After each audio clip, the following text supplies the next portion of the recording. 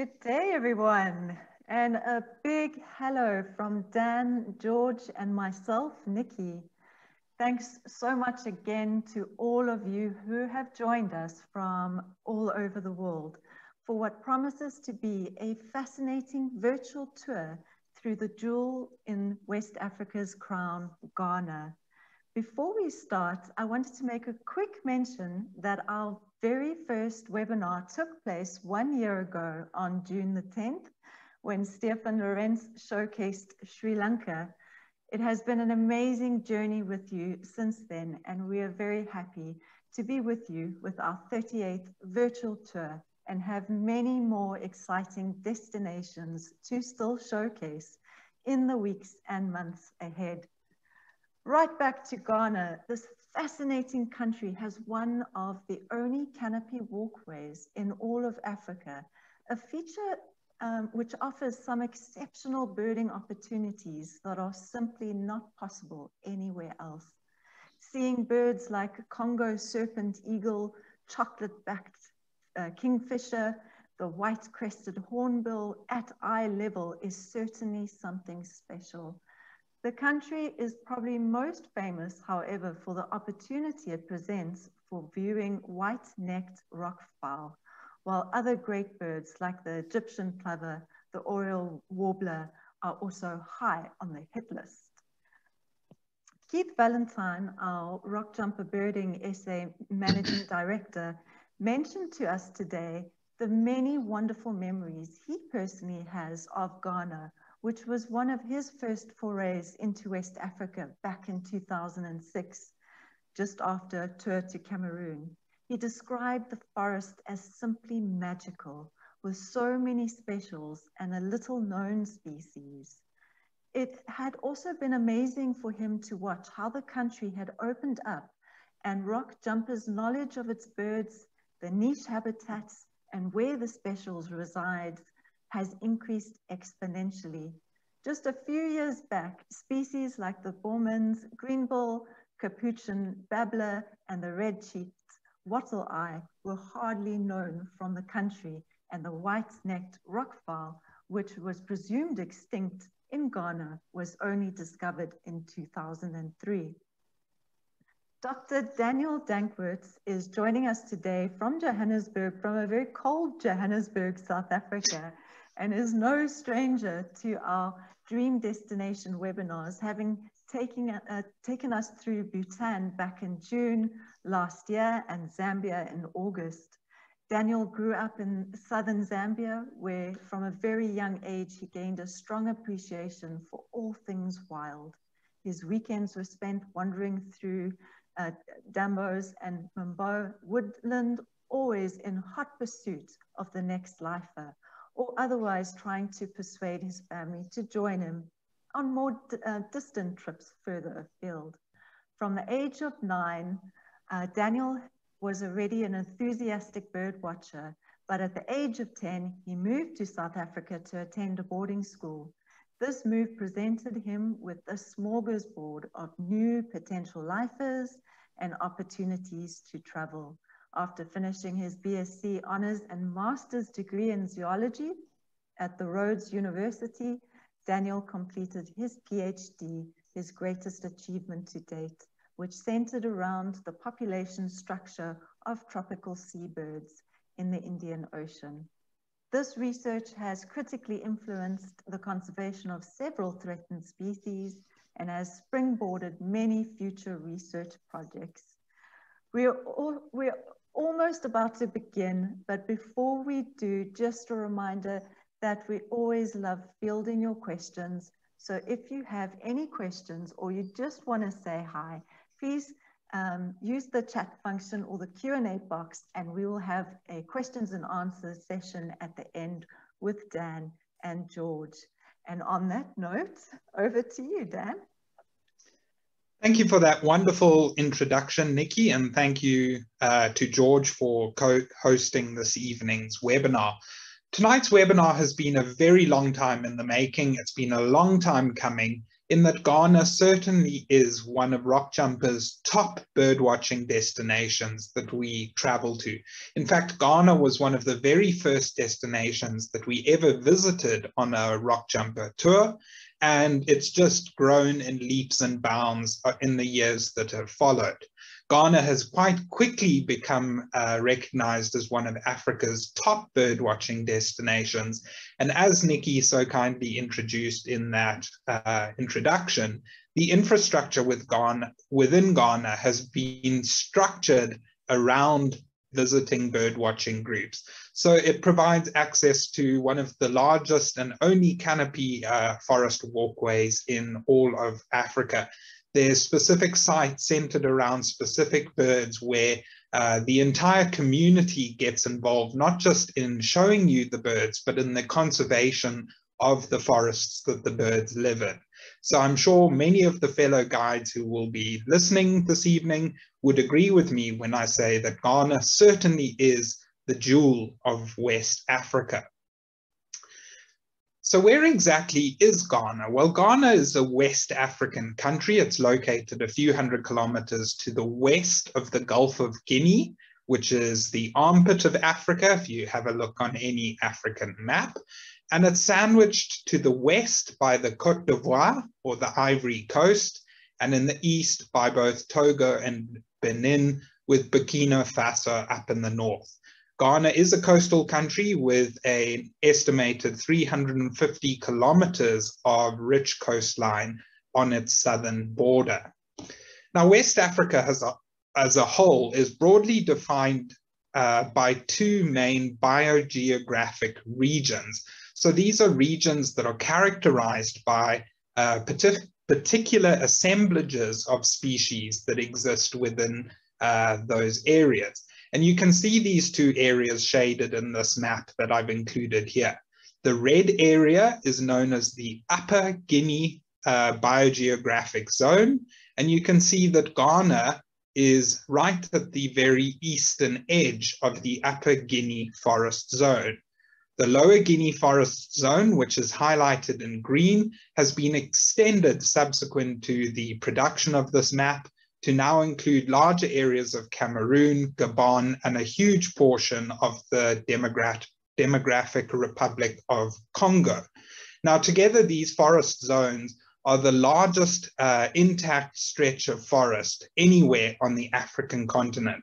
And as I'm sure you would anticipate then, the number of species that these two zones collectively hold is just incredible. We're looking at about 416 species of mammal shared between the Upper and the Lower Guinea Forest zones, and about 917 bird species between these two zones. So that's more than a quarter of all of the mammals found on the African continent, and just half of all of the birds found within Africa. Now, in terms of the endemics that West African countries hold, these two particular zones, the Upper Guinea and the Lower Guinea Forest Zone, hold 18 endemic birds in the Upper Guinea Zone and 30 endemic birds in the Lower Guinea Zone. Very few of these countries have endemic species that are restricted to only one country, but you have these very big special birds that are distributed throughout these two forest zones. Now, the two zones are separated by a biogeographic barrier known as the Dahomey Gap. And you can quite clearly see that in this image, in that gap of the forest running through Togo and Benin there. And this is a climatic barrier, a drier area of West Africa that has a distinct savanna type habitat, whereas most of the rest of the coastal parts of West Africa are dominated by forest. And if you have a look at a climate map for West Africa, you can quite clearly see the break in the rainfall that falls in this West Africa. And those two shaded blue areas quite closely match the distribution of the Upper Guinea and Lower Guinea forest zones. Now, in terms of the endemics, these two forests, or this biogeographic barrier, has separated species on either side of the Dahomey Gap. And this has led to the rapid evolution of birds and all different types of animals in both the Upper and Lower Guinea forest zones. And perhaps the prime example of that, and it's a group of birds I'm going to be talking quite a lot about this evening, are the rockfowl, or the Picathartes. So down in the bottom portion of the slide, bottom left, we have the white-necked Picathartes, which is a white-necked rockfowl, which is an Upper Guinea endemic, and the grey-necked rockfowl, which is a Lower Guinea endemic. But then if we have a closer look at the climate within Ghana, you can see that there's quite a clear gradient from the southwest of the country, where there's extremely high rainfall, all the way up to the northeast of the country, which is a much drier area. And so within Ghana, we see a graded habitat going from this rich, mature tropical rainforest with these incredibly tall emergent trees, all the way up to a fairly dry savanna type ecosystem. And then in the extreme north of the country, near the border of the Sahel, near the border of Burkina Faso, we get into Sahel type habitats. Now, for those who may not be familiar with that term, Sahel is a dryland habitat that surrounds the Sahara Desert. It's that sort of patch of vegetation that occurs on the immediate border of the Sahara. And what this translates to is an extremely high species diversity. Ghana has over a bird list of well over 750 bird species. And for a country of this size, it is really, really impressive. Now, like I mentioned, very few of the West African countries, perhaps Nigeria and Cameroon aside, have any endemic species. But Ghana supports 15 of the 18 Upper Guinea forest endemics. And this is a primary reason why Ghana is so well recognized as a birdwatching destination. So among these species, we have things like the little green woodpecker, the recently described blue-mustached bee-eater, white-tailed alethe, white-breasted guinea fowl, the mythical rufous fishing owl, western wattled cuckoo shrike, and of course the list goes on. But perhaps the bird that Ghana is best known for is the white-necked rockfowl, sometimes also referred to as the yellow-headed Picathartes. Of these Upper Guinea endemics, there's only 3 species that cannot be seen within the boundaries of Ghana, and these are the Gola malimbi, the Sierra Leone prinia, and the black-headed rufous warbler. And as the name of the prinia suggests, in order to see these 3 species, one would be required to do a trip to Sierra Leone, where many of the other Upper Guinea forest endemics are a possibility, but the infrastructure in Sierra Leone isn't quite as good as Ghana yet, hence why Ghana is so widely recognized as the top birdwatching destination in all of West Africa. But Ghana is also the easiest place in Africa to see several of the continent's top birds. And this includes such incredible species as the Congo serpent eagle, the Inkalengu rail, Egyptian plover, both a coon and Fraser's eagle owl, standard-wing nightjar, long-tailed hawk, white-crested tiger heron, and this list just goes on and on and on. And I have to say, of that list of birds, virtually all of those species are possible on a single visit to Ghana. And considering these are some of Africa's rarest and most sought-after bird species, that really is something quite incredible. And lastly, within Ghana, it's possible to see all but one of the endemic African bird families. So for the family listers who may be listening in this evening, this is something that sets Ghana apart from most other African countries. And of course, the only endemic African bird family that cannot be seen within Ghana is the shoebill. And in order to see the shoebill, one would need to travel to either Uganda or northern Zambia.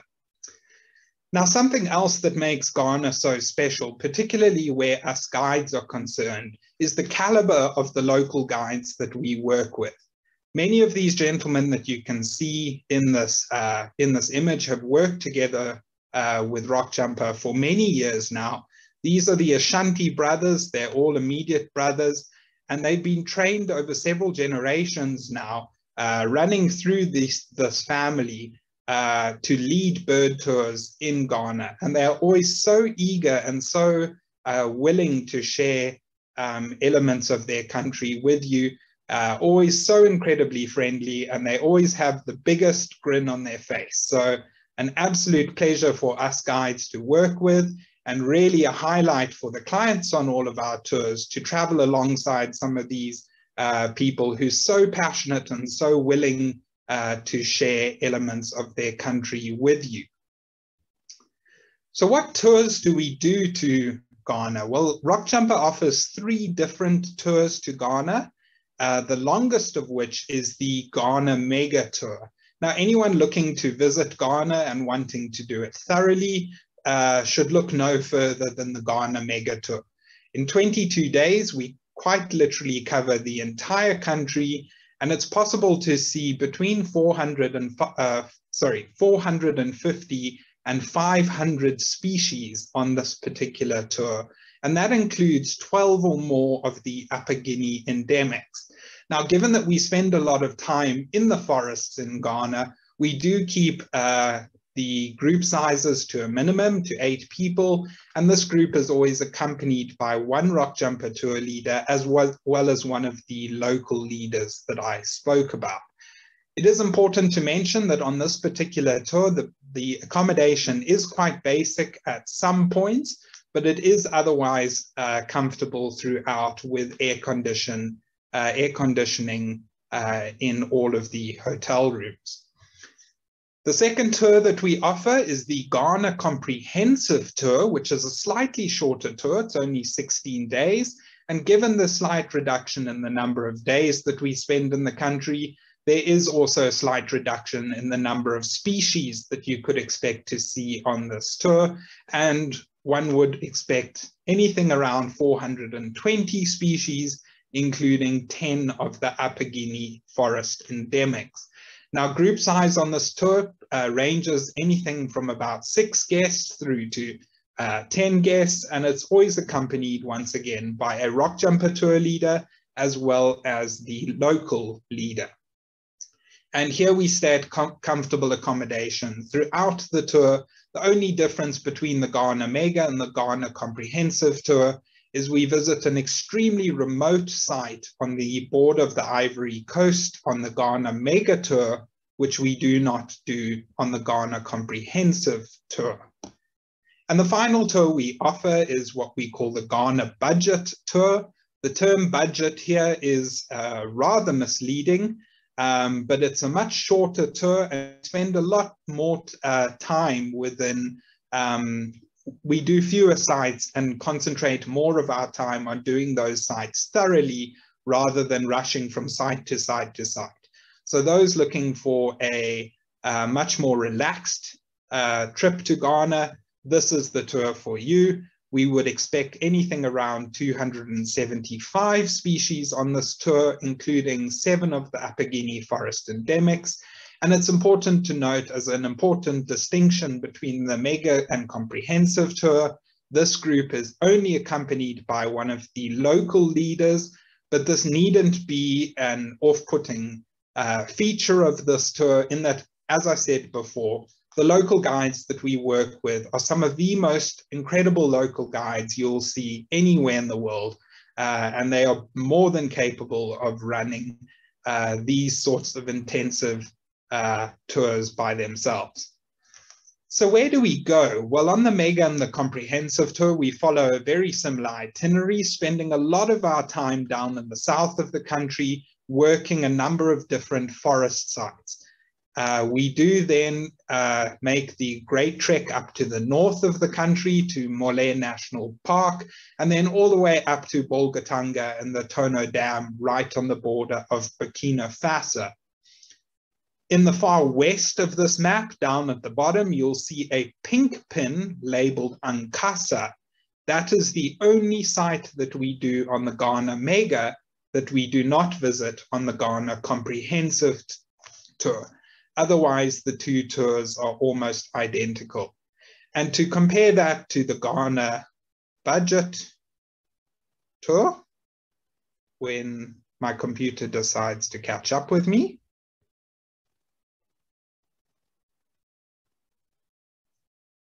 sorry, I'm having a slight technical glitch, but I'm sure it will catch up with me shortly. There we go. So as I mentioned, with the Ghana Budget Tour, we do a far reduced number of sites within the country, spending most of our time down in the south, but we do these sites more thoroughly and we spend more time in each site to give ourselves a better chance of seeing the birds without rushing around so much. So just some extra things to note before you go. Ghana requires a moderate level of fitness. We spend a lot of our time birding on foot in that we are in forests, but the topography of Ghana is rather flat, and so a lot of the walking is not demanding. I will, however, say that one of our sites does require a reasonably long hike, a 12-kilometer return trip up to the top of what's known as the Atewa Range and then back down to the bottom, but nothing particularly strenuous. In terms of the timing, all of our tours are run between October and March, which is the dry season in Ghana. But in saying that, Ghana is extremely tropical, it's coastal, and so the climate is pretty warm and humid throughout, and there's an excellent chance of rain, and so it is important to be prepared for that. In terms of comfort, Ghana is rather basic in terms of Western standards, but the accommodation is pretty reasonable throughout, and it does include air conditioning in most of the rooms, and the food within Ghana, I have to say, is absolutely excellent. Some of the best food you'll eat anywhere in Africa, and I'm a big foodie, so I can certainly comment on that. Transport, most of our transport is done in air-conditioned buses, but for those coming on the Ghana Mega, it's important to note that there is one portion of the tour where we will need to break up into smaller 4x4 vehicles to access some remoter parts of the country. Photography is tough in Ghana, and this speaks to the ease of birding too. We spend a lot of our time in forest, and forest birding, as many of you will know, is quite challenging, but it is rewarding in the same breath, in that many of the species that we see are brightly colored.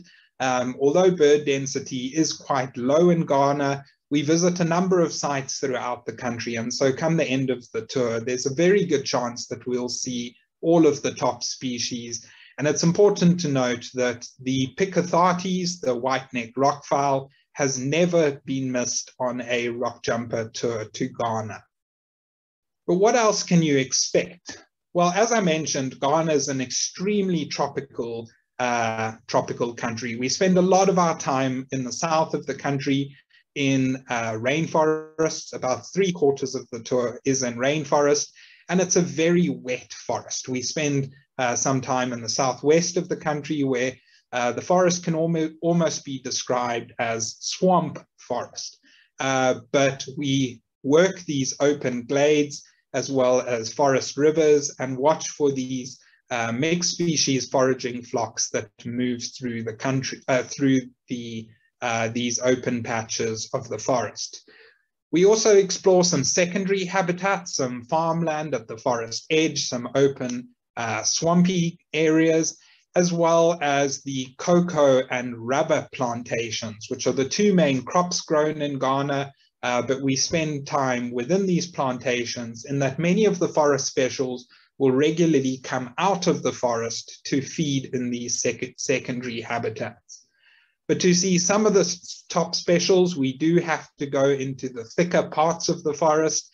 And the forest in Ghana is unlike anything you would have seen before. These huge, tall, emergent trees that stand hundreds of feet out of the forest, and this incredibly thick, dense undergrowth, which is part then why the Kakum Canopy Walkway, which I'll be talking to you in a few moments' time about, is such a blessing within Ghana. But Ghana is also an incredibly vibrant and colorful country. The people in Ghana are some of the friendliest people I've encountered anywhere in Africa. They're so interested in foreign visitors coming to the country. They're so willing to share aspects of your life. So it really is a fantastic country to travel through. Now, in terms of cultural highlights, one thing that we do on all of our tours to Ghana is visit the Cape Coast Slave Castle in the city of Cape Coast, which is just a few hundred kilometers to the west of Accra, the capital. Now, on my first visit to Ghana, this was something that I hadn't really given too much thought to ahead of the visit, but it was one of the absolute highlights of my time in Ghana, visiting the slave castle. And however somber the experience it is, it's an incredible experience to go and see these castles and to hear some of the facts about this incredibly dark time in human history. Now, for those who don't know much about this, I thought I'd share just a few facts about it.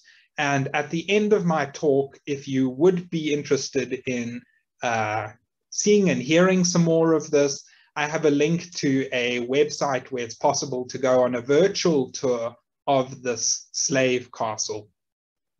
Now, the Cape Coast Slave Castle was constructed in the year 1555.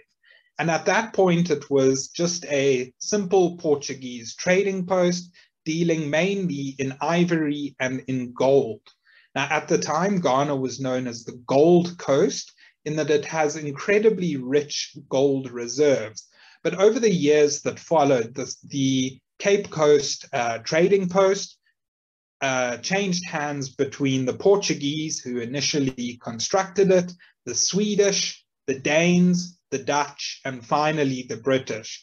And through the 15th and 16th centuries, the interest in Ghana changed from the 16th and 17th centuries.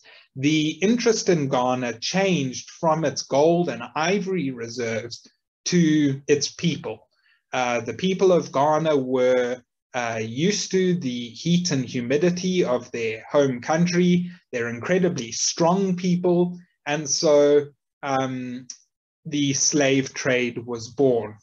Now, the Cape Coast Castle is thought to have involved an estimated 30,000 slaves.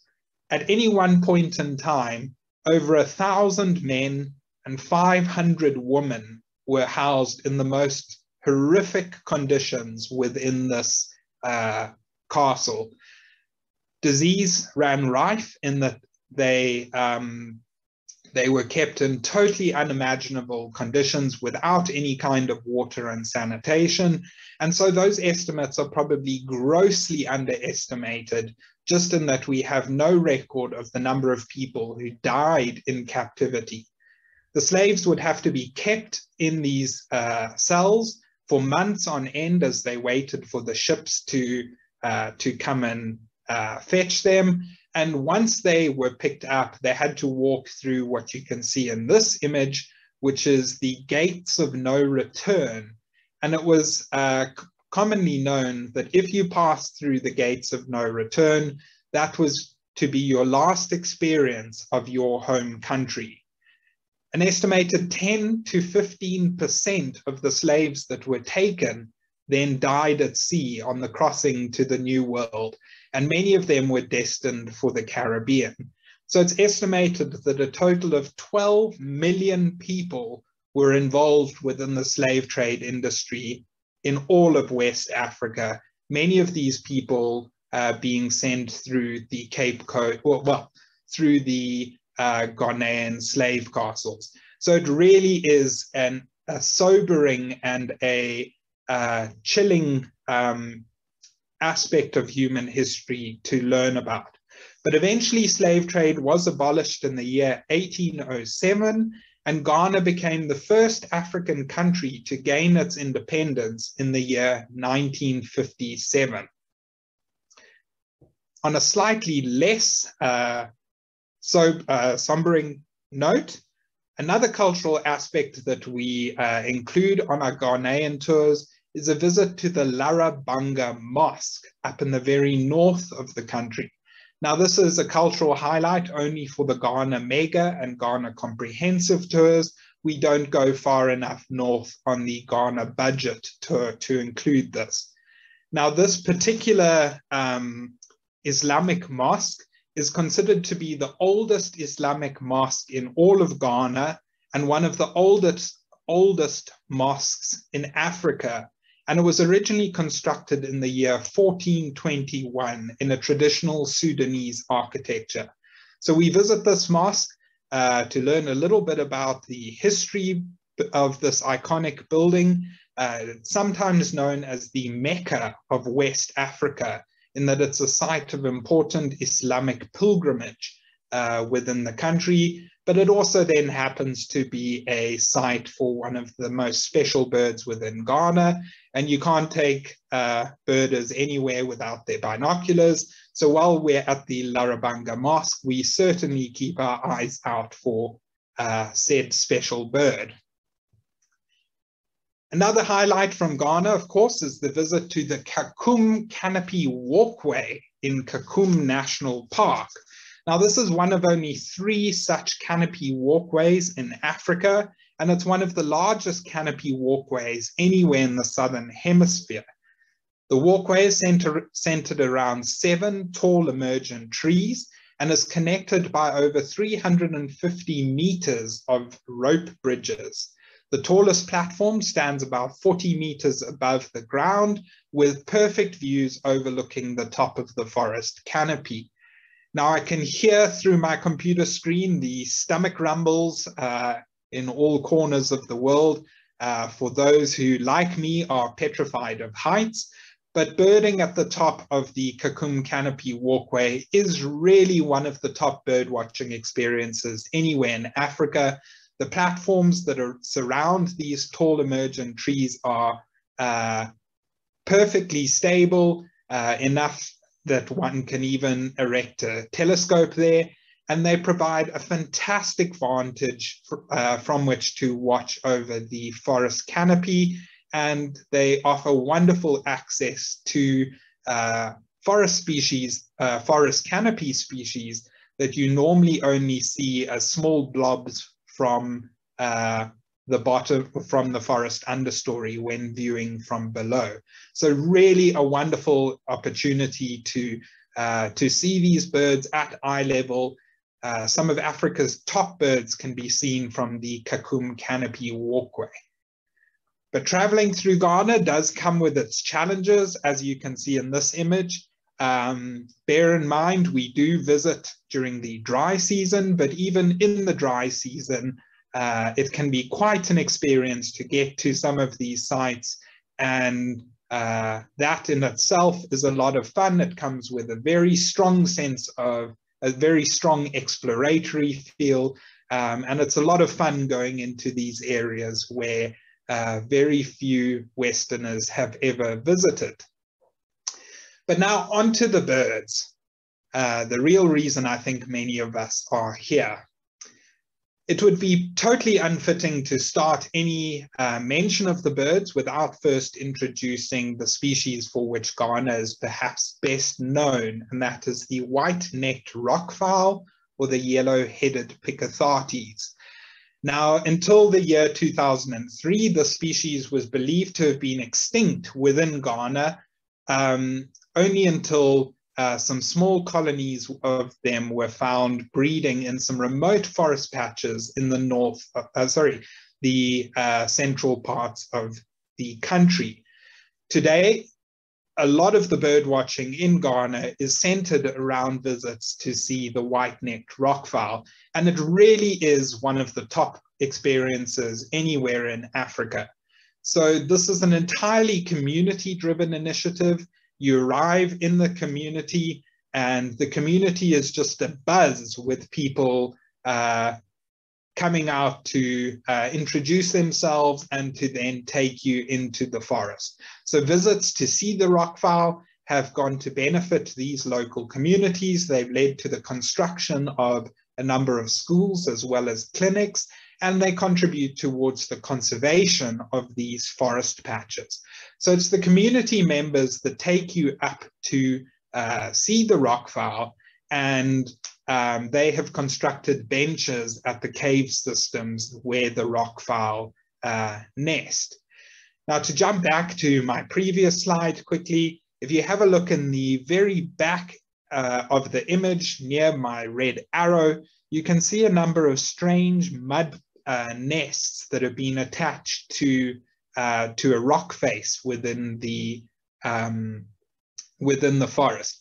As the name rockfowl suggests, these birds are strongly tied to rocky habitats within the forest, and they construct their nests on the leeward overhanging side of these huge boulders within the forest. So one needs to hike up into these remote patches of the forest. It's not all too far, 2 to 3 kilometers of walking, and then you sit and you wait.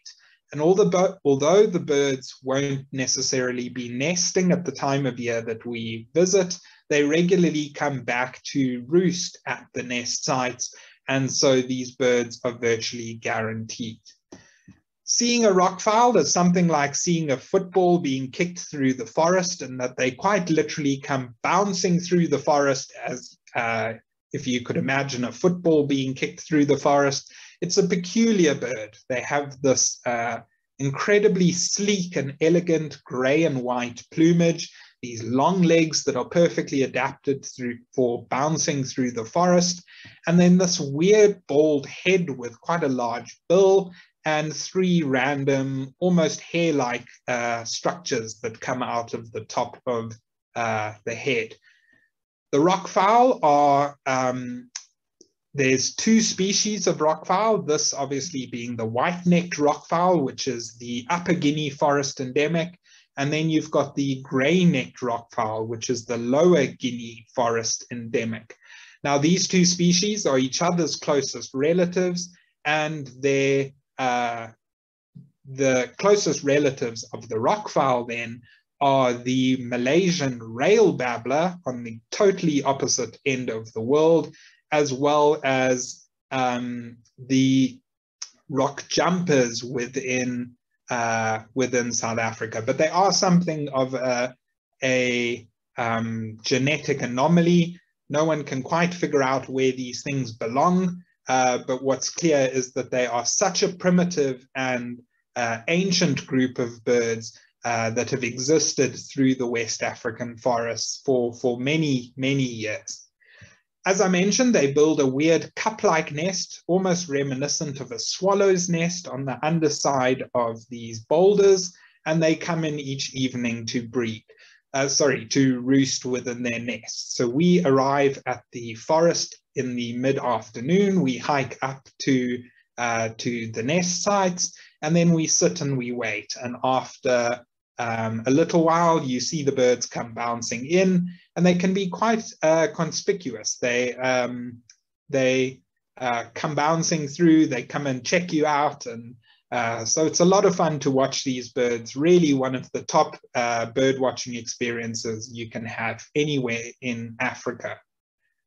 Some of the other Upper Guinea forest endemics include the Sharp's apalis. This is the male, which has the black throat. The female has a rufous throat. The very rare Nimba flycatcher. yellow-bearded greenbull, which is one of a very high diversity of greenbulls that occur within Ghana, a guide's worst nightmare, but really, really interesting birds nonetheless. The red-fronted antpecker, which is a particularly scarce bird. It tends to associate, as the name would suggest, with ant swarms. And another bird that tends to associate with these ant swarms is the white-tailed alethi. Now, anyone who's ever tried to look for an alethi will know just how difficult these birds are. They have been nicknamed ghost birds in that they will quite literally circle you calling, but you will have no chance of seeing them. Luckily for us, however, white-tailed alethi is fairly common in Ghana, and so there is an excellent chance that we will get good views. And when you eventually find a confiding individual, views like you can see in this photo are indeed a possibility. Our next Upper Guinea endemic is another fairly scarce one, little green woodpecker. There is a fairly high diversity of woodpecker species in Ghana, including some absolutely fabulous species, and little green woodpecker is one of the most special of the lot. Another group that's well represented in Ghana is the hornbills, and brown-cheeked hornbill is one of Africa's largest species of hornbill. Also an Upper Guinea forest endemic, but we have a very high diversity of hornbills in Ghana. It's sometimes possible to see up to 8 different species in a day. So really a fantastic area for hornbills. And the last Upper Guinea forest endemic that I'm going to be showing you is perhaps the most beautiful of the lot, and that's the blue mustached bee-eater. I see I've got a typo there, unfortunately, but blue mustached bee-eater. This has recently been split off from a more widespread species in Africa, and it now has a very localized distribution in West Africa. Another big top West African special is then the Nkulengu rail. Try say that 3 times faster. Now, the Nkulengu rail is a fairly widespread species throughout Central and West Africa, but it is virtually mythical throughout its range, and Ghana is perhaps the best place anywhere in Africa to see this species, particularly that site down in the southwest of the country near the border of the Ivory Coast. This species spends its days running around on the forest floor, and it's virtually impossible to see at that time. The only chance you have to see this species is at dusk, when the birds go up into the forest canopy, as you can see in this image here. And the birds call once and once only in the day. And when they're calling, or when the call is uttered, that is your only opportunity to get to the birds to see them.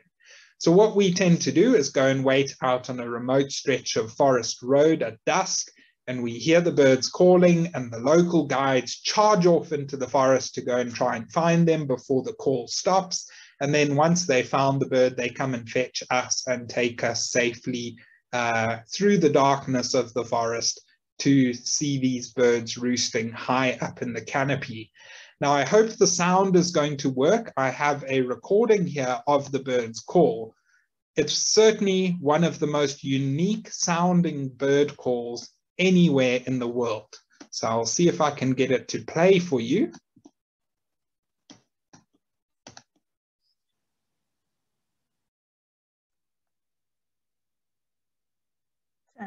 Dan, unfortunately, it's not playing on our side.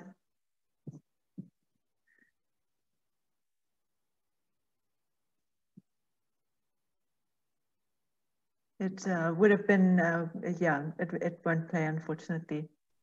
But we can edit it in. What we'll do is we'll edit it into the recording so that up on the website we'll have it there for you. Sure. Thank you, Nikki.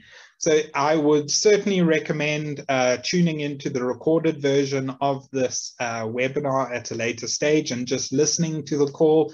Alternatively, have a look on Zenacanto or one of the other libraries of bird calls and give the call of the Nkulengu rail a listen.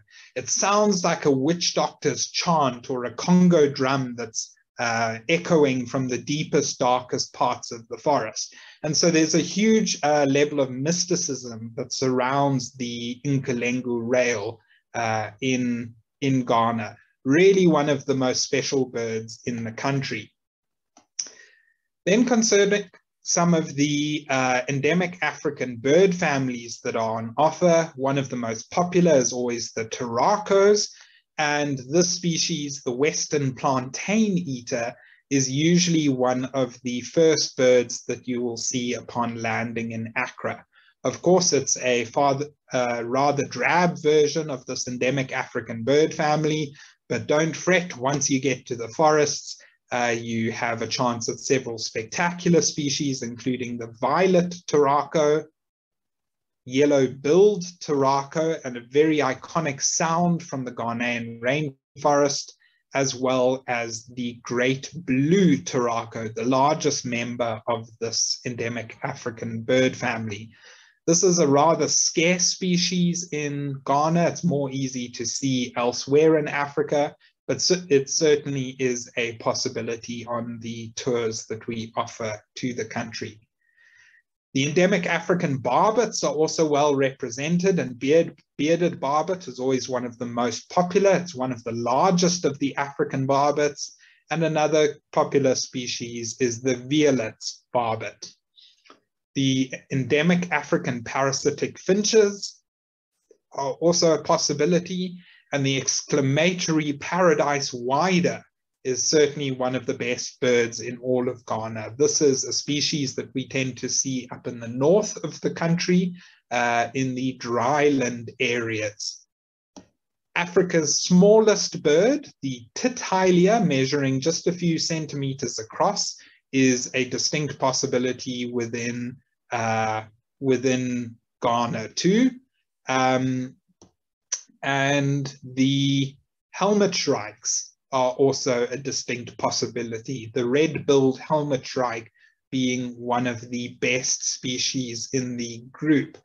I do see that George has just posted a link to the call of an Nkulengu rail in the chat function of the webinar. So if you would like to have a listen to the call, please have a look at the chat function while I'm talking, and you will see a link that has been posted there. The African broadbills are possible in Ghana, and rufous-sided broadbill is always an incredibly endearing species to see. You can see from this image just where that bird gets its name. It has this really broad base to the bill, but this species is really spectacular in the sense that it performs something of an aerial display. Now, my call didn't work, but I really hope that this video will play for you. This is the display of the rufous-sided broadbill.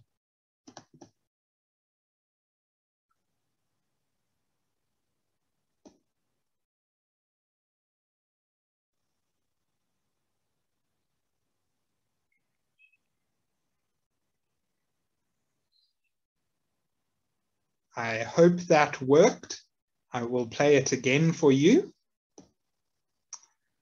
So the rufous-sided broadbill tends to find a small vine in the forest, and it perches there, the male perches there, and in an effort to try and attract a female, he does a little somersault from his perch, landing back where he left to reveal that white back. So this is always an incredibly popular bird to see within Ghana, and one that we have an excellent chance at finding. Some of the country's other top special birds include the capuchin babbler. This is a very, very special bird with an incredibly limited range within the country, but we do have an excellent chance at seeing this species. The violet-backed Hyliota, which is possible in several of the forested sites. And this is one of several species where the cocoon canopy walkway is such a fantastic opportunity through which to see the species, in that they tend to stay quite high up in the canopy. Another woodpecker that's always popular in Ghana is the fire-bellied woodpecker, a fairly scarce species, but one that we have an excellent chance at several sites within the country. And then sunbirds are very well represented within the country. And arguably, this is one of the best sunbirds in the world, the buff-throated sunbird. The male has just a small patch of green iridescence on the top of the head and on the throat, but is otherwise characterized by this very unusual rufous plumage and this broad buff band around the throat. Another top special is the Joanna's sunbird, another species that tends to stick to the higher sections of the forest. And down in the coastal sections, we have a chance at the striking Carmelite sunbird, another brown sunbird with limited patches of iridescent purple in its plumage. Perhaps one of the most underwhelming sunbirds in the world is the mangrove sunbird, quite an unusual bird in that it has no iridescence in its plumage at all, and both the male and female are identical, having this mouse brown plumage. Now, the species is also sometimes referred to as the mouse brown sunbird, and as the name suggests, it's a big mangrove specialist, so we look for the species at a number of sites along the coast where we have access to mangrove habitats. Other special birds in the country include the black-throated kukul. This is a bird that's fairly common in Ghana, but it's a nightmare to see. On my last trip to Ghana, it took until the very last day of the tour to see this bird, in spite of hearing it virtually every day. But it is a frighteningly secretive bird, despite its large size, but it has a wonderful bubbly call. They're sometimes referred to as rainbirds, in that they call just before and just after rain. One of the most jewel-like birds in all of Ghana is the red-necked or red-cheeked wattle-eye, a very special bird that you find in the forest understory, a really, really special bird to Ghana. 10 years ago, this bird was an extremely rare bird in Ghana, but as we've been able to explore the country more, we found more and more sites where the species is now possible, and it is one that we have an excellent chance at seeing. Africa's smallest woodpecker, the African picolet, just a few centimeters across, is a distinct possibility on the tour as well. It is quite a scarce bird within West Africa, but a very, very special bird nonetheless. This is the only picolet to occur within Africa. Picolets, of course, are quite widespread through the Central and South America, and then there's 2 or 3 species in Asia as well. We do spend a lot of time not just in the birding the canopy walkways, but also down in the forest understory, and there's a number of really interesting robins that we look for, including the forest scrub robin and the forest robin. This surely one of the cutest birds that occur in Africa. A group that's very well represented throughout the African continent, although there are 3 species in Asia, are the honey guides, and this yellow-footed honey guide, you can quite clearly see where the bird gets its name, is one of the top specials within Ghana. Keeping with the drab theme, greenbills are very well represented, and perhaps the best looking of the lot is the western nicketer, but we have a number of other slightly drabber species, including the Bowman's olive greenbill, a very special bird, the simple greenbill, and the western bearded greenbull. Now, these are just 4 of the greenbull species that are on offer. There's a very long list of greenbulls that one can see in Ghana. Like I said earlier in the talk, they are a guide's worst nightmare. But once you get familiar with all the different species, and we have ample opportunity to see all of them, they do become quite easy to separate from one another. An iconic bird in the West African forests is the velvet-mantled drongo, and this is one that we see a lot of from the canopy walkway. Again, the canopy walkway provides a fantastic vantage to see these forest canopy species at eye level, where normally we just view them from below. A number of other species that we see from the canopy walkway include the malimbis. Now, malimbis are one of my favorite groups of African birds, in that although these are relatives of the African weavers, they have this extremely distinctive black and red plumage, some species showing limited patches of yellow in their plumage, but the blue-billed malimbi, crested malimbi, and red-headed malimbi are just 3 of the 4 possible species that we have on offer. And once again, viewing them from the canopy walkway at eye level is always fantastic. The emergent dead branches that we see from the canopy walkway are also a place to watch for a number of aerial feeders, including the blue-throated roller, a forest roller that we see. It's a very widespread species, but this is perhaps the best place to see it, and that we do get views at eye level, as well as a number of interesting bee-eaters. This is the rosy bee-eater, and this is the black bee-eater. Now, I'm willing to put money on the fact that black bee-eater is one of the most underwhelming names for an otherwise pretty spectacular bird.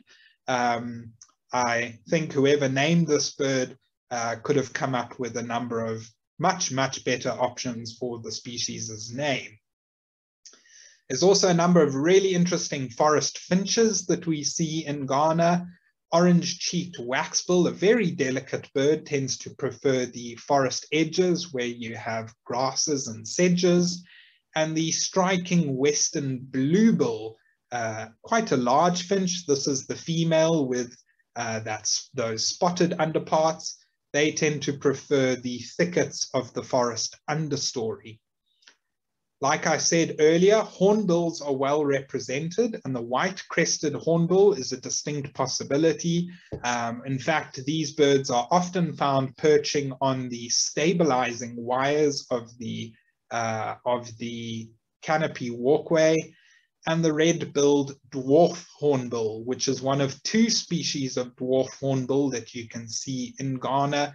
And as the name suggests, dwarf hornbill, they really are minute little birds. The canopy walkway provides a fantastic place to watch for birds of prey soaring overhead. And 2 species that Ghana is very well known for include the mythical Congo serpent eagle, an extremely rare bird, as well as the long-tailed hawk. Now, this is a fantastic bird. It has an incredibly iconic silhouette with that very long, thin tail.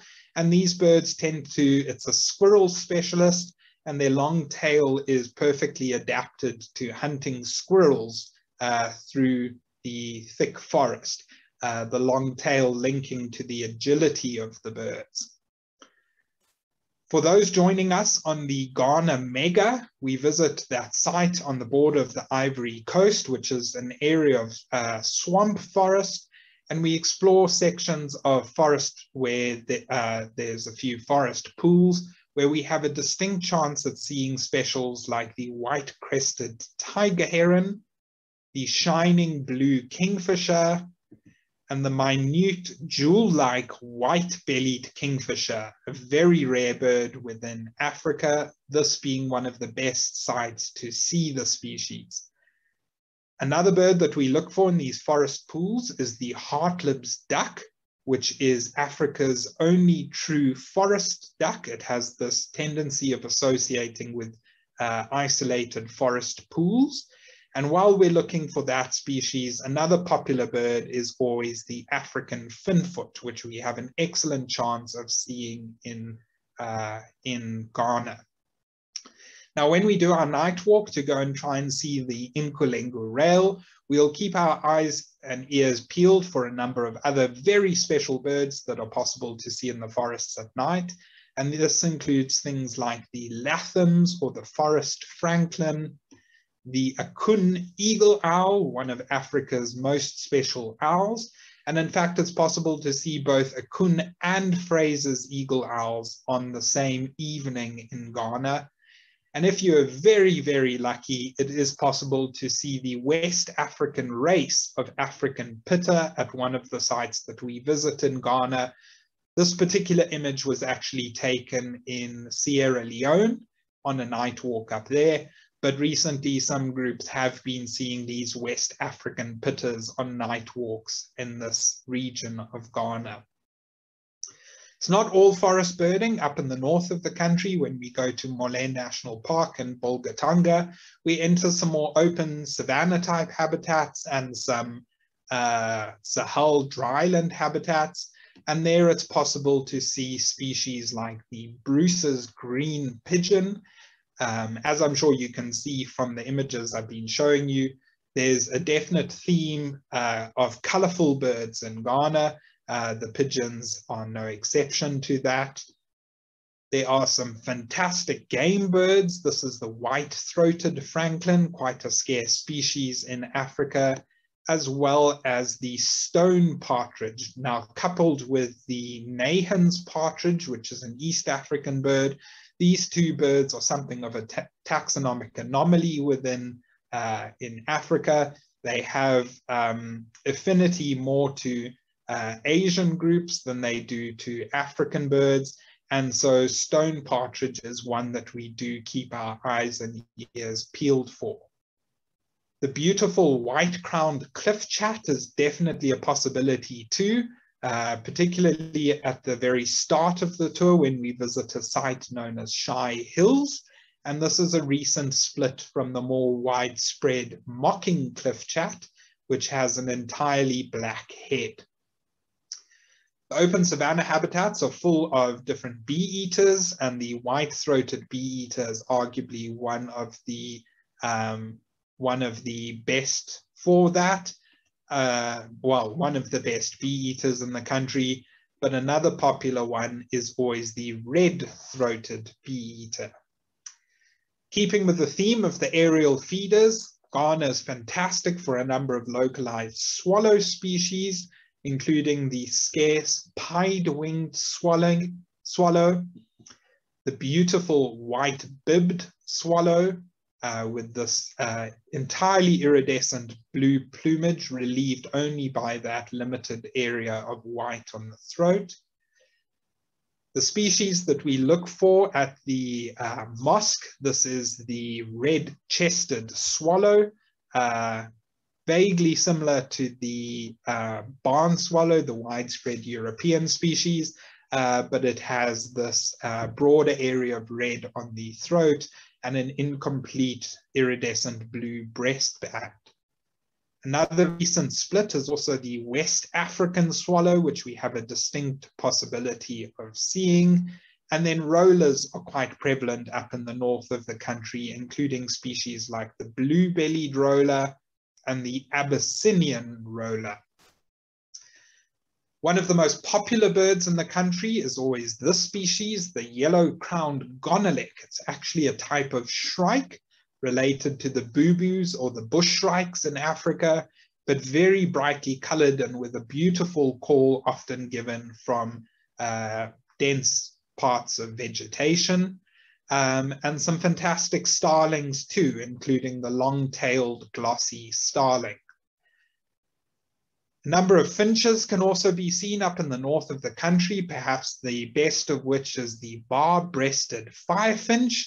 But as I am now drawing to a close with the list of special birds to be seen in Ghana, I've left the best two species for last. Two of perhaps the most iconic and unique birds anywhere on the African continent are a distinct possibility in Ghana. And these are the standard winged nightjar. You can see the bird sitting on the left, but this being a male, they have these incredible standards that come out of the wing. It's actually coming off the shoulder, not necessarily a wing feather, with this long, long shaft, and then these two huge feathers on either side. When you see this bird, it almost looks as though you're looking at three individual birds. You really have to look closely to see the shaft that connects the feather to the bird. And then Egyptian plover, the last bird species I'm going to be showing you from Ghana. Now this bird, we travel right to the very north of the country on both the Ghana Comprehensive and the Ghana Mega Tour. We visit the Volta River and explore areas of sandbank for the species. They are quite reliable on the sandbanks. They tend to associate with crocodiles, strangely. So this bird is also sometimes called the crocodile bird. And then in terms of other wildlife, well, Ghana isn't necessarily the best African country in terms of seeing other wildlife as far as a safari destination goes, but there's an incredibly diverse assemblage of butterflies that occur in these forests. And one of the sites that we actually visit is a butterfly national park, and it's got an incredibly high diversity of butterflies of all shapes and sizes, with every color and variation you can think of. So it's really quite something to see such beautiful and unique butterflies within the forests of Ghana. Of course, there are some primates, and the Mona monkey is definitely a possibility. Now, the Mona monkey is actually the species after which Kakum National Park has been named, Kakum National Park being the largest national park anywhere in Ghana.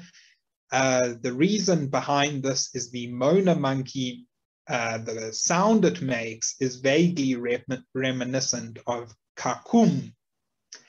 And then, of course, the potto. Now, the potto is an incredibly ancient mammal. It's got quite a strange creature, very slow moving, short-tailed, bears resemblance to a sloth or a bush baby, but a tree sap specialist and a nocturnal mammal, one that we have an excellent chance of seeing on some of our night walks within the country. Primates are quite well represented, and some of the other species we anticipate seeing include the Calithrix monkey, as well as the Patas monkey. Now, the Patas monkey is a very widespread species across much of the Sahel. I've seen the species in the very north of Uganda, and it goes all the way across the northern third of Africa and is possible in the north of Ghana too. Some of the more obscure wildlife that we keep our eyes peeled for include the dwarf crocodile, the smallest crocodilian on Africa, really a tiny little creature, but a possibility while we're looking for Inkulengu rails and white-crested night herons. An interesting array of bats, including this yellow-winged bat, certainly one of the most unique bats with those nasal appendages and these huge ears and bright yellow wings. The white-bellied hedgehog is a possibility, as well as a number of species of mongoose, including the Gambian mongoose. Then just in terms of larger mammals, it is one could expect to see African elephants in Ghana, right up in the north of the country when we visit Mole National Park. Cob, a type of antelope, is a possibility. And then there's a range of different scarce forest mammals that are a possibility, including things like bush pigs, pangolins, and forest elephants.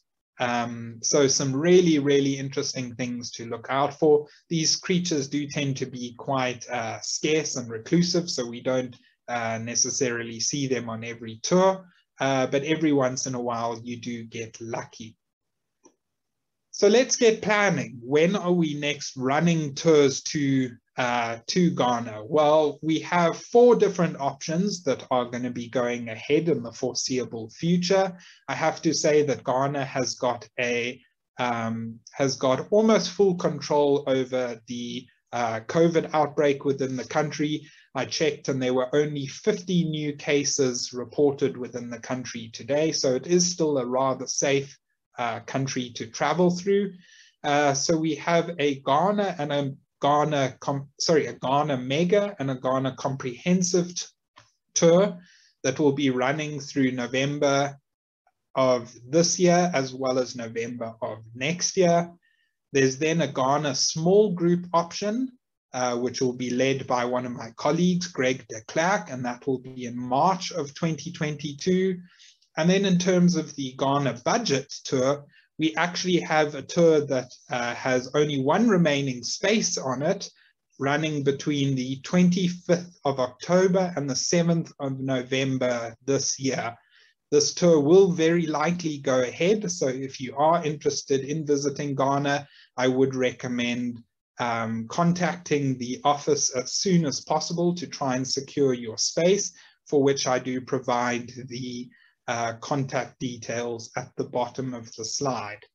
And on that note, I'd just like to say thank you very much to everyone for tuning in. I hope you have enjoyed this virtual tour of Ghana. And as promised, at the bottom of the slide, I include the link to the Zamani project. And if you would like to partake in a virtual tour of the slave castles, it really is something that I would recommend.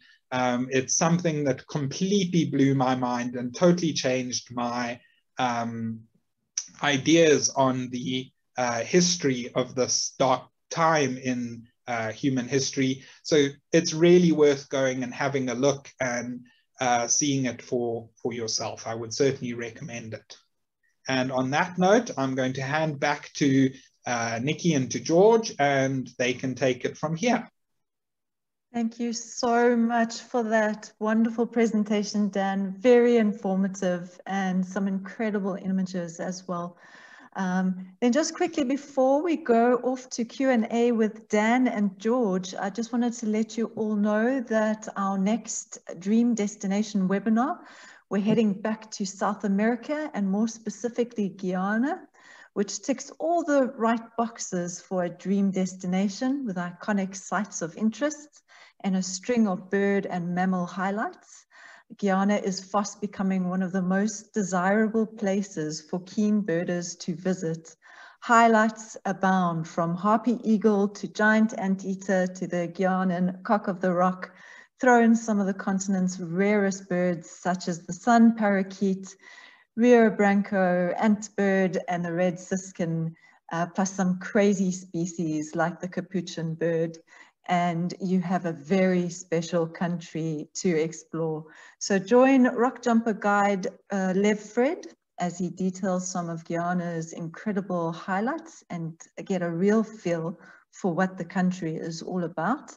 Also a reminder that our webinars are recorded and can be viewed later. The links will be available within the next 24 to 48 hours.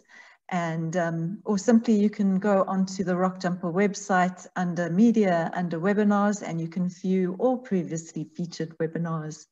And then finally, these webinars are being offered free of charge, but should you wish to donate towards our tour leaders, the GoFundMe link is still open and in your chat box.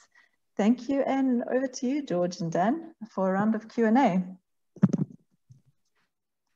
Super. Thank you, Nikki, and thank you, Dan. A really great summary of Ghana, a place I've never been and really have been fascinated for a while. I wrote up one of our image of the month, featured the Rockfowl, and it was interesting to write about a bird I've never seen before. One of the things I wanted to ask you about was, in reading about the Pecathartes, the Rockfowl, it says occasionally, and I've never heard about this from anyone I've talked to. It seems like people, when they see them, they're going to roost at night. But occasionally they mention in some of the literature that these things actually will go around in little groups sometimes on the forest floor. And I just have a lot of trouble envisioning that, but I was wondering if you'd ever encountered anything like that. I haven't personally encountered that. My only experience with seeing the rockfowl has been going up to the colonies, sitting and waiting for the birds to come in. Away from the colonies, the rockfowl are extremely shy, and I think they hear us coming along sooner than we know that they're around, and they're quite agile and they hop out through the forest quite quickly. But from what I do know about them, they are quite social, so they do move around. They do have a tendency of following ant swarms, and so you can have multiple birds following the same ant swarm, but it's very, very rare to actually see one of these birds in the forest, and it would certainly be something special to see it in that way. Cool. Yeah, it's one of those things when I read it, it just kind of knocked my socks off. It was hard to believe. So yeah, thanks for that. Tristan Jobin commented that this was a great webinar and said they wanted to thank you for that. Had a question also as to whether you would recommend Ghana as an introduction to African birding if someone has never been to Africa before. I certainly would recommend Ghana as an introduction to Africa tour, but it would depend on what you're hoping to get out of an African tour. Often on a first tour to Africa, clients are interested in combining mammals with the birds to get the big five and everything like that. And in that regard, Ghana isn't necessarily the best when compared to other destinations such as Kenya and South Africa. But from a birdwatching perspective, Ghana can certainly hold its own relative to those other destinations, South Africa and Kenya as examples.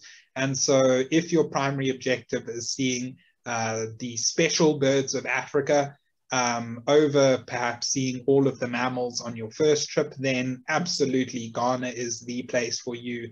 You're seeing some of Africa's most sought after and most unique birds, as well as for the family listers, you're getting all but one of the endemic African bird families. So I think there's very few other countries elsewhere in Africa that can claim such a high list of target species, including all of those bird families. Excellent. And speaking of the mammals, Tracy Cook was wondering what the difference is between our Ghana tours in terms of the mammals that one might see on each tour. Is there one particular area where most of the mammals are seen, or can they be seen at variety spots? And maybe you could compare our three different offerings there in terms of how the mammals stack up. Perfect. So the Ghana Mega and the Ghana Comprehensive Tour both concentrate on sites down in the south of the country, and then we do go up to Mole National Park just north of center, and then Bolgatanga right at the northern limit of the country. Most of the iconic African mammals, the elephants and the large antelope and things like that, are seen in Mole National Park, which we do not visit on the budget tour. The budget tour, we stay down in the south of the country, concentrating on a few of those forest sites. So if mammals are a priority, then I would recommend either the Mega or the Comprehensive Tour over the budget tour. And if time is a limit, once again, I would recommend the Mega in that you get the most thorough experience of Ghana. But if time is a limitation for you, well, then that comprehensive tour isn't too much longer than the budget tour, but we do make the trek up to the north of the country. So you will get elephants and some of your more iconic mammals. On the highlights tour, in that we spend a lot of time down in the forest, we spend most of the mammals that we anticipate encountering are mainly squirrels, a selection of primates, and if you're extremely lucky, you may be able to see one of the scarcer forest antelopes, which are typically small, but those are generally fleeting views. So you don't really have the opportunity to stop and admire them like you do up at Morlaix National Park. Excellent. Field guides. What book or app would you recommend? Maybe you can speak to the seasonality at the same time. Gonzalo Elias had asked, he said that he thought the wet season is best for breeding birds and seeing breeding birds and breeding plumage, and was curious if maybe you could speak to that. So a lot of the birds that we anticipate seeing in Ghana don't necessarily have a distinct breeding versus non-breeding plumage. Some of the finches, of course, I showed an image of the exclamatory paradise wider. In the non-breeding season, they do tend to be rather drab, but birds aren't necessarily breeding in the heights of the rains, just in that it's too wet for them, that there's a chance of their nests and things being inundated. They're breeding at other times of the year, but most of the birds that we're looking for remain vocal throughout the year. And so one does have an excellent chance of seeing them in the dry season when we do visit. In addition to that, the risk of rain and the disturbance that rain then imposes is greatly reduced. So I hope that answers that part of that question. Then in terms of the field guides, I've just had a look here. I've got these two books myself. There are a number of different options. The Helm field guides have two different books on offer. There's a Birds of Ghana, which is specific to Ghana, as well as a Birds of West Africa. There are also a number of slightly more recent publications. There's an atlas to the birds of Ghana, which is fantastic, published by Turakau Press. But perhaps one of the best books for a trip to Ghana is the Birds of Africa South of the Sahara, which, although bulky, is fairly comprehensive. It does include all of the species. It's mostly up to date as far as the taxonomy is concerned. And as far as the illustrations go, that is the best book, in my opinion. Cool. Thanks for that. A couple specific questions about certain areas we go to in Ghana. Ben was curious about what the target birds are in the Nkasa area. I think I'm hopefully pronouncing that correctly. And George Ledeck was curious if we're aware of the commercial mining threat to the Atua range. So to begin with the Nkasa question, Nkasa is, for, just as a reminder, for those who may have forgotten, Nkasa is that site that we visit in the extreme southwest of the country on the border of the Ivory Coast. That image that I showed of the vehicle stuck in the mud was actually taken at Nkasa, just so you have a bit of reference for how remote this area is that we go into. Now, this is an area of lowland swamp forest, and so all of those birds that tend to associate with the forest pools, things like white-crested tiger heron, white-bellied kingfisher, spot-breasted ibis, Inkulengu rail, that is by far the best chance we have of seeing all of those species, and hence that's why we go there on the Ghana Mega. All of those species are possible at other sites that we visit on the tour. So for the comprehensive tour, those species are a distinct possibility elsewhere, but to have your best shot at seeing those species, in particular the Inkulengu rail, it is necessary to go to Nkasa. That's where we have by far our best chance at that bird. Excellent. And what about the, again, I hope I'm pronouncing this correctly, the Kalakpa area? What is the significance there, and why is it worth visiting? So Kalakpa is an extremely interesting area. Now, I spoke earlier about the Dahomey Gap, that biogeographic barrier, that area of open savanna that separates the Upper Guinea Forest Zone from the Lower Guinea Forest Zone. Now, Kalakpa is located at the very edge of that. So it's a fairly unique habitat dominated by open savanna with patches of gallery forest. And the two special birds that we look for there are the capuchin babbler as well as the Bauman's olive greenbill. Both very, very special birds, and both with an extremely limited range within Ghana, both extremely difficult to see elsewhere. So this is the most accessible site for those two highly sought after species. Just doubling back then to the commercial mining threat to the Atewa range, I had heard rumors that this was the case. I was hoping that it wasn't the case, but it does seem like some of that is going to go ahead, and it certainly does place a bit of threat on that forest, and that is very concerning for us from a bird watching perspective, but we're just going to have to unfortunately watch to see how that plays out. Luckily, the Atewa range, so it is a slightly higher laying area to the rest of Ghana that we explore, but there aren't many species to see at the Atewa range that are entirely unique to the Atewa range.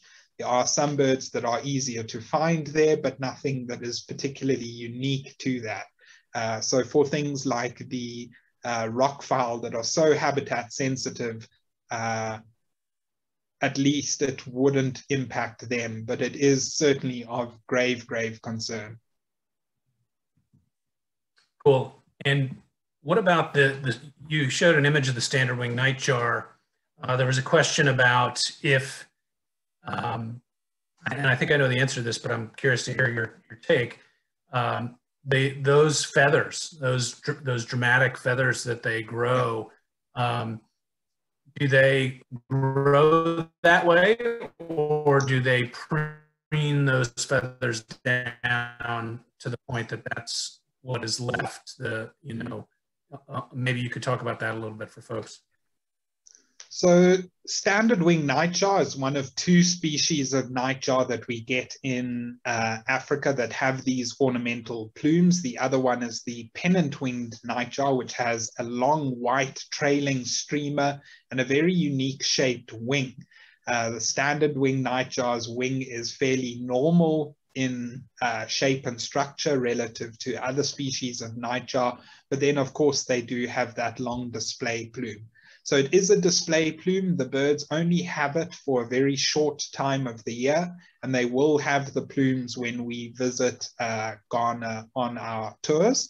That's also important to note, only possible on the comprehensive and the mega tour, in that it's a big Sahel special. So right up in the north of the country is where we see that species, if I didn't mention that before. And it seems that the feathers, from what I know of them, do grow out in that fashion, that it's that sort of long spoon-shaped tail feather. I know there's a few species, racket-tail parrots in Asia. Some of the motmots and things in South America have a very similar structured tail where you've got this stretch of an open shaft with the spoon-shaped bit of tail at the end. So I think it's grown in a very similar fashion to that. But because it does impede the male's flight when they have it, they do drop those feathers quite quickly. Excellent. And when our arrival is into the capital of Ghana, is that where we begin and end the tour? Do we see much there, or are we pretty much in and out? And is there any special gear that you recommend folks have ready for this trip? So yes, sorry, I should have mentioned that in the talk, that all of our arrivals and departures are into Accra, the capital city of Ghana. It is one of the most accessible capitals in all of Africa to fly into. In fact, many of the flights that come into Africa directly from the States pass through Accra as a refueling stop. I know a lot of the South African flights from the States go via Accra, then down to Johannesburg so they can refuel the plane quickly. So it's a very accessible place to get to. It's a very up and coming city. There's a lot of development that's happening within Accra. So a wonderful city to visit. It certainly would be worth tagging on a few extra days, either before or after your tour. In that, unfortunately, we do, as soon as we hit the ground running. As soon as we land in Ghana, we're already going out into some of the national parks, and we escape the confines of the city quite quickly. Now, in terms of what gear to bring to Ghana, Ghana is incredibly hot and humid, particularly in the coastal areas where we're exploring those dense tropical forests that can be quite claustrophobic in the forest because of the humidity. So light clothing, preferably pants that you can zip on and off as and when you need to. It is good to have long pants. There aren't many biting insects and things within Ghana. Only up in the north there's a slight risk of tsetse flies, but it isn't a just to have very light clothing to make sure that you are comfortable. Then good walking shoes, and that we do spend a lot of our time on foot. Waterproof walking shoes are absolutely essential, in that although it is the dry season, it does get very muddy in places. When we visit Ankasa on the Ghana Mega, I would highly, highly recommend packing in some rubber boots, in that it is a swamp forest. Though we're not wading through water, it is muddy, and you don't want your shoes to be ruined as a result of that. So rubber boots would be good for there. And then rain gear is absolutely essential, in that there is an excellent chance of rain on tour. Even though we are visiting in the dry season, the chance of rain is very definitely there, and we will almost certainly be rained out on some of the afternoons while we are in the country. Excellent, thanks for that. And one last question, Dan, as you mentioned, you are a foodie, about the food, because I feel like I don't know enough to call myself a foodie, but I'm always curious about the food. And you said there were some really good meals there. Is there any particular meal you really look forward to that you think folks will enjoy, or a place that folks eat? And is there, maybe you can tell folks a little bit about some of the authentic Ghana food that we're likely to eat? Definitely. So when I'm traveling through a country, I love to try the local food. I love to sample the local cuisine. Whether or not I like it is irrespective. I still like to sample the food. And the food that I have eaten in Ghana is arguably some of the best food I've had anywhere in the world. They do a lot of peanut dishes. Peanut is a staple crop within Ghana. So a lot of peanut dishes, peanut soups, which sounds rather strange, but was surprisingly delicious, and something that I thoroughly look forward to on my next tour back in Ghana. They have a fairly unique way of then cooking rice, that rather than steaming the rice to be nice and fluffy, they actually mash it up into a stodgy ball, and you'd eat that together with your soup, which again, sounds a bit strange, but certainly something I would recommend trying. Then a lot of plantain, and they I'm normally a bit unsure with plantain, but the Ghanaians certainly know how to prepare it. Lots of chicken dishes, so really, really flavoursome and delicious foods. often quite nutty and scrumptious. I really, really enjoyed it. Lots of fresh fish.